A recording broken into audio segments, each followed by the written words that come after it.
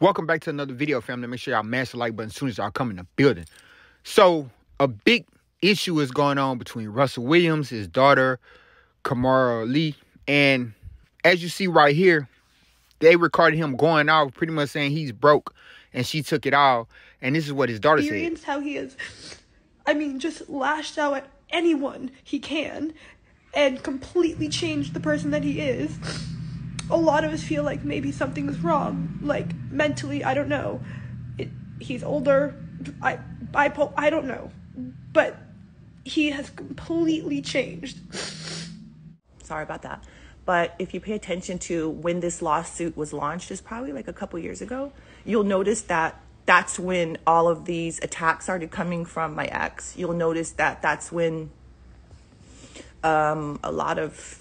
a barrage of crap started coming over here to us.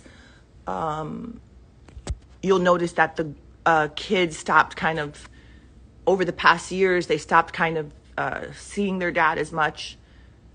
And also, again, I have 5 kids, so I've always been like, an open book.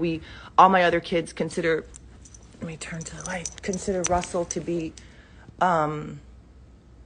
considered him to be at one point in time like an uncle. We were all very close. It's funny how this particular person, if you, again, go look back, you'll see on their page that they post all these pictures like we're together, like we're friends. They've even posted pictures and then said, like, I just got off the phone with my kids. They sent me this great picture. None of that's true. I like receipts. So, of course, I have text messages. I have messages from all my kids. You can go and see. And as you heard her say, everything was cool.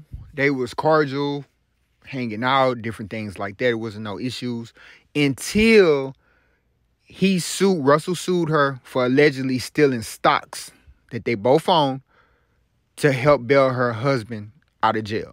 And if that's the case, man, I can understand why Russell Simmons would be mad, because it's just like, hold up, you're taking this to go bail this guy out of jail. You take your own money and you go get that. Don't take my money, because now it's like I'm helping bail him out of jail. And it's just like, I think ever since then, she probably put all kind of things into the kids' ears and minds about how Russell is acting, how he's yelling and different things like that. So I just think it's a big mess, and it's portraying Russell Simmons to look like the bad guy, which he's probably not. Yeah, he probably has his faults, but it's a situation where you marry these type of women at a young age thinking you coming up, and in the long run you wind up losing. Russell finding this out.